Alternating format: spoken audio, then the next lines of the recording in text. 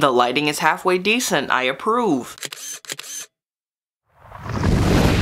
Hey guys, what is up? I hope you're having a good day today. I am here to talk to you about a kind of serious thing, but just more of encompassing what is trans? What is it? What's involved with it? Is it an umbrella term? All you need to know about that is going to be in this video. So stay tuned. I've got the definition written down, so I'm going to read it out to you. The definition of transgender is relating to a person whose sense of personal identity and gender does not correspond with their birth sex or the gender that they were assigned at birth. I feel like that's pretty straightforward. Trans is a shortened version of transgender and is often used as an umbrella term to encompass identities such as non-binary, agender, and genders that don't conform under the male and female aspect. Being trans means you identify as anything other than the assigned sex that you were given at birth. Trans identities can include trans men, trans women, FTM, MTF, genderqueer, non-binary, gender fluid, agender, bigender, and more. Other than the explicit definition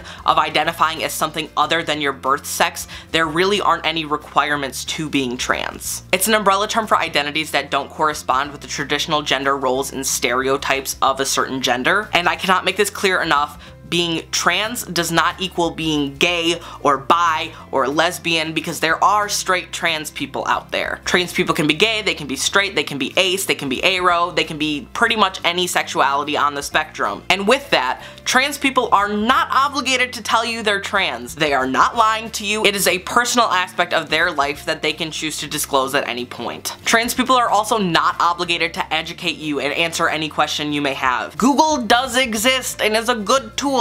Also, videos like this exist. I have a whole series on my channel called Trans Education. Most of it is education based, so if you've got a question about specifically trans men, just go on my channel. I've got a lot of information there. That way you can avoid asking this specific trans person really invasive questions. And there is always a trans person that's going to be willing to talk to you. Go online, do some research, find some trans people who are willing to answer questions, because we are out there. And above all, trans people are still normal people, even though we have this one thing that's different about us. We still have friends and families, and we still have jobs and activities that we like to do. We still have hobbies and interests. We just happen to have some differences, but then again, so does everybody. I hope this video was able to provide a little bit more of information for you on what trans is, and I hope it helped you out some, and if it did, I would really appreciate it if you give the video a big thumbs up and comment down below what are your thoughts. Did you learn something today? You can also hit the subscribe button down below, and there will be an annotation on the screen for you to click to subscribe to this channel and to my side channel. If you click the little bell button, you can be notified whenever I upload a new video, which is twice a week here, so that's pretty cool.